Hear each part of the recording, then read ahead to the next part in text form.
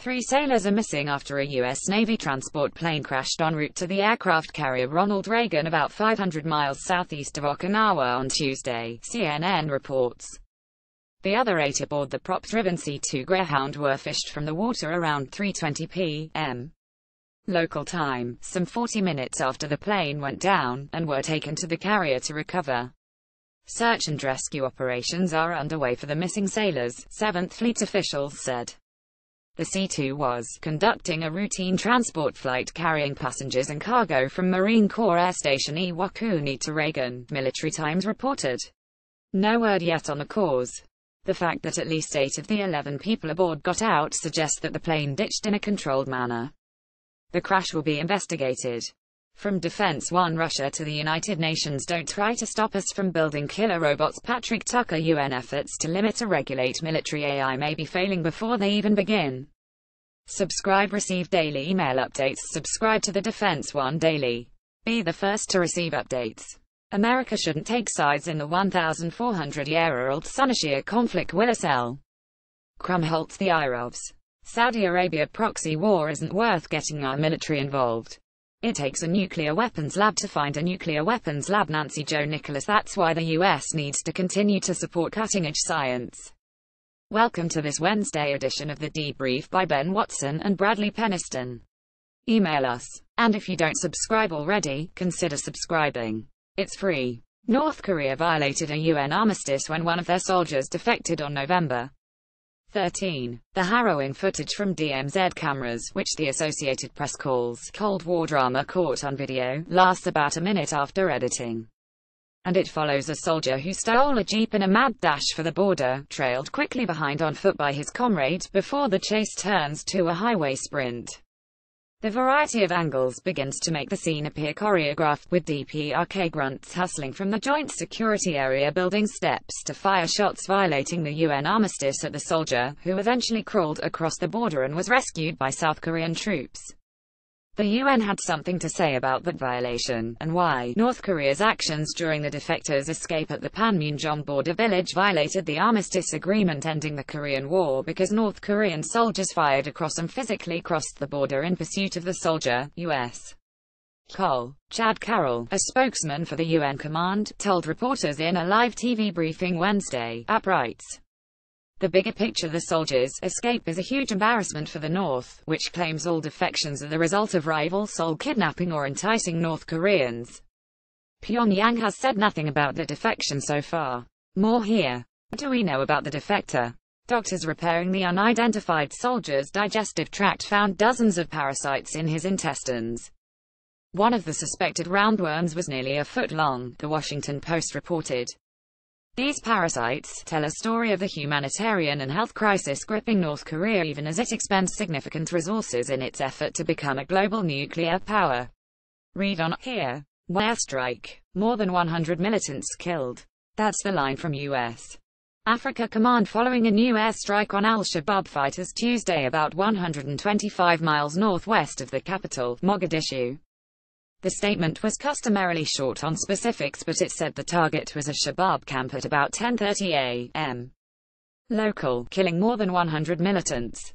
For what it's worth, recall in March 2016 a U.S. said it killed about 150 Shabaab fighters about 120 miles north of the capital. That, the New York Times wrote at the time, was the deadliest attack on the Shabaab in the more than decade-long American campaign against the group, and a sharp deviation from previous American strikes, which have concentrated on the group's leaders, not on its foot soldiers. More U.S. airstrikes in Yemen. They hit alleged al-Qaeda positions in central Yemen's Bayda Governorate on Sunday and Monday, Military Times reported Tuesday off a CENTCOM statement. Perhaps most notable is the quiet statistic that these strikes add up to more than 100 inside Yemen since January. A bit more here. By the way, take a look at 2 tough maps of the war in Yemen, April 2016 and November 2017, 20 months apart, from the analysts at Risk Intelligence. Viewed side by side, there is less al-Qaeda territory, but hardly any change in Houthi turf, so it would seem. The war on ISIS is largely a wrap in Iraq and Syria. So what better time to join the coalition? Cameroon is finally in, coalition spokesman Col. Ryan Dillon announced Tuesday on Twitter. The New York truck attacker charged with terrorism in a U.S. civilian court. The Washington Post breaks down the charges. Here, Russia's Arctic plans include robot submarines that recharge at unmanned underwater nuclear reactors, according to a BBC report on Project Iceberg, a centerpiece of Moscow's efforts to find and secure vast natural resources at the top of the world. According to the experts who talked to BBC, its linchpin will be the largest nuclear submarine ever built, the 600-foot Belgorod, built for underwater surveys, telecom cables, and acting as a mothership for smaller, robotic subs. The subs are to make pit stops at the world's first underwater nuclear power plants, said to be at an advanced stage of development, with the aim of having the first one operational by 2020. Warning: Russia has a poor record on nuclear safety at sea, having lost 7 nuclear submarines since 1961, some of them because of reactor problems. Accidents on board vessels operated by the former Soviet Union account for 14 of the most deadly nuclear incidents to have occurred at sea. Read the whole thing here. There's a nuclear leak over Europe that appears to be coming from Russia. How worried should we be? Not very, but precedents are just as concerning, writes Cheryl Rofer at Nuclear Diner. Little green men are back amid an alleged power struggle in separatist-held Ukraine. Unidentified armed men in green uniforms took control of key administrative buildings, patrolled the center of Luhansk, and have reportedly replaced a local leader, the Atlantic Council's Digital Forensics Lab reported Tuesday after images of convoys rolling into Luhansk began appearing on social media accounts. What to make of it? The exact reason for the sudden invasion of little green men in Luhansk is not clear, but the event is likely related to a power struggle between Plotnitsky and Kornet after the former fired the police chief. This conflict is not just between the two strongmen of Luhansk, but also serves as a proxy war between Russian and Donetsk authorities. The apparent bottom line: the internal strife between the separatist strongmen in Luhansk and Donetsk and among their Kremlin backers shows that while Russia is clearly a guiding influence and active participant in the creation and management of the separatist republics, it does not have complete control over their patrons in the Donbas. Read on here. Trump and Putin talk for an hour. Their globe-trotting conversation topics: North Korea, the wars in Syria and Afghanistan, the conflict in Ukraine, and terrorism, according to CNN, with few additional details. Javelins to Russia's doorstep, not Ukraine. American stockpiles of the anti-tank missile are headed to Eastern Europe, Dodbers reported Tuesday. The State Department notified Congress it has approved a potential $75 million sale of more than 410 Javelin missiles from the U.S. Army stockpile to the government of Georgia in Eastern Europe. According to the announcement, the Javelin system will provide Georgia with increased capacity to meet its national defense requirements. Georgia will have no difficulty absorbing this system into its armed forces. More here. DARPA wants to rapidly map underground spaces, an element of U.S. military operations from World War II and Vietnam to Iraq and Afghanistan.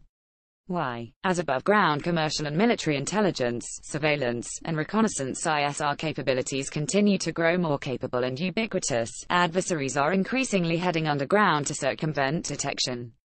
Wanna help? Read on here. Fiora is only a new podcast from the Iran Watchers at the Foundation for the Defense of Democracies. FDD's Bill Roggio and Thomas Jocelyn break down the recent trove of CIA documents on Osama bin Laden in a 34-minute chat you can find here. And finally, 3 developments this week remind us justice and closure hardly ever proceed at the pace we'd prefer, but they do on occasion close the chapter on some unsavory characters. This week it was Bosnian war criminal Ratko Mladic sentenced to life in prison, Zimbabwe dictator Robert Mugabe finally resigned on Tuesday, and serial killer Charles Manson dead at the age of 83. The debrief is back again on Monday. Be safe, don't eat too much, and we'll see you next week.